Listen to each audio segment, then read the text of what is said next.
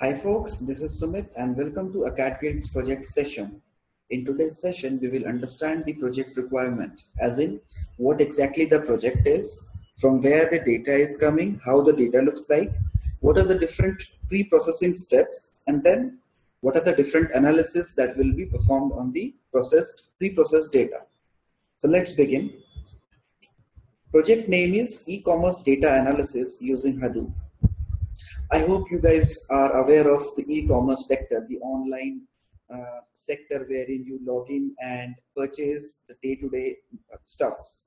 Okay, so just like Amazon, Flipkart, or Snapdeal, okay, they have their online website as well as app. From there, customer can log in with their details and can purchase various items. So similarly, leading e-commerce company named MyCard is planning to investigate and analyze products and customer behavior. See what happens when you log in and when you hover through the various categories, when you purchase something, all the data gets captured in the back end. So based on the historical data, companies can do analysis and can increase their revenue by giving proper discount on particular category and all. Let's say if I am interested according to my previous data, company analyzed that okay, Sumit is interested in electronics items, so every other item that he purchases belongs to the electronics category.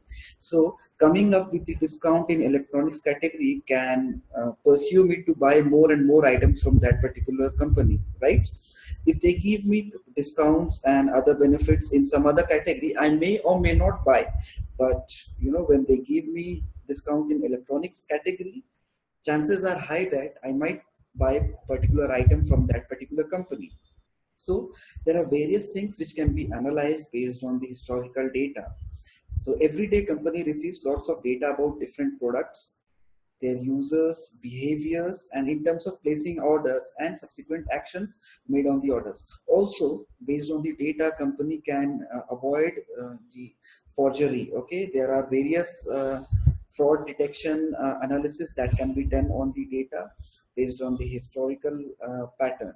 Okay, so users are spread across the globe, so the data is captured and it is in huge amount, and based on the analysis company can grow their revenue. So there are various things which can benefit, like gain competitive benefit, campaign design, possible fraud detection, target marketing. So these things are there which based on data a company can achieve. Next, the data. So there are three different data that is received on daily basis, and they are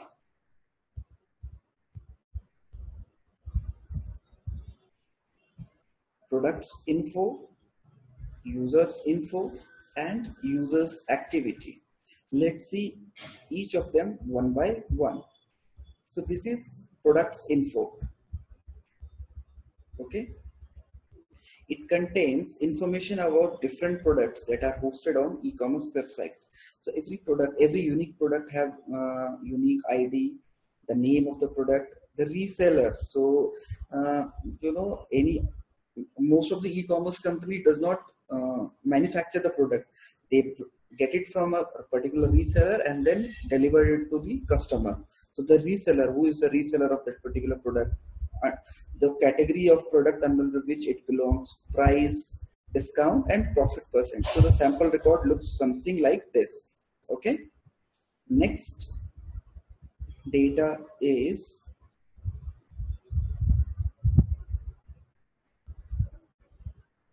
users activity.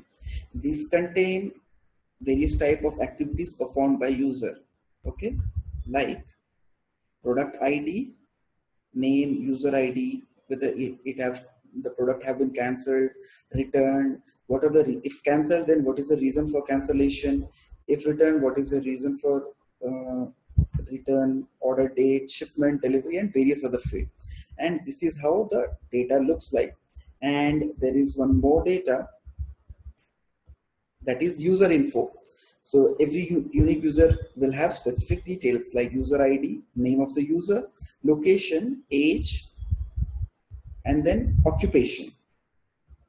Okay, and if he bought some product, what is the price of the product he bought? Okay, so this is the data that looks like. Next, what happens? Data comes the data preparation phase. Okay, see multiple files. If it is of smaller size, then Hadoop does not fit for that. So we need to make sure that file of a particular category is merged. If the file size is less than 100 MB, it should be merged. So let's say there are 5 different files of product info. Okay, say product underscore info underscore 1 underscore 2 underscore 3, and if the file size of each product info is 10 MB or 15 MB, all the product info files should be merged so that it is a single file. Similarly, we have the next file is, if it is user info, all the user info file should be merged together. So this is the data preparation phase, okay, wherein you have to make sure that no file is less than 100 MB. If there is a single file of 50 MB or 60 MB, then in that case we cannot do anything. Okay, so this is the flow diagram. So if you have product info, multiple files should be merged, and it should be a single file of product info. Okay, then users info. Similarly, all the 3 different files should have a file of 100 MB. Okay. Next comes the cleaning phase. Okay, so in case we get null for product category, we need to do some kind of enrichment. So there comes the use of lookup tables. So we will have some lookup tables in HBase. From there we will fetch the data. If in case some of the data are missing, we will try our best to find, okay, if the particular data have some relative fields in the lookup table or not. If there is present, we will join it, we will enrich our data, and based on enriched data we will perform the analysis. So this particular phase explains about the enrichment. We will see in detail when we execute our code. We will see in detail what exactly is the lookup table, how it is created, how the data is loaded into lookup table, and everything. So there are 2 lookup tables. One is product category and other is user location. Okay, coming down, rules for checking and validation. So there are certain rules which every data has to pass. If user ID and product ID should not be null. So this is rule number 1. So this is applicable for all the 3 data. Wherever we have user ID and product ID, value should not be null. Rule number 2 is order date should be less than or equal to shipment date. Rule number 3 is age of the user should be a positive number. So these are some rules which each and every data have to adhere with. If any of the data is getting violated with the above rules, it should be dropped, and it should not be considered for processing. Okay, so after validation is complete, we need to identify the number of records failed for each rule. Okay, so I will tell you how those things are done. Okay, and then there are certain thresholds. If a particular file has if a particular file fails to meet the threshold, the particular file should not be considered for processing and all. So once we are done with the validation, there are various analysis. The first analysis belongs to purchase pattern detection, like what is the most purchased category by every user. So as I said in the beginning, every user will have different taste of purchasing. So they can, what is the various category, most purchased category we need to identify. Okay, then what are the various products, and there are different problem statements. So similarly, we have fraud detection, like which user has most amount of returns, what are the valid purchases made by that user. So based on this, we will have to write our code. So this is about the project. Once the analysis is done, we need to export the data either to MySQL, or we can export our result to any NoSQL database. So either MySQL or HBase table, it is up to us. We will be showing how to export the data to MySQL. So this is it, guys, with the project requirement. In our next session, we will move ahead and see how the data is prepared. So for today, thank you. Have a great day.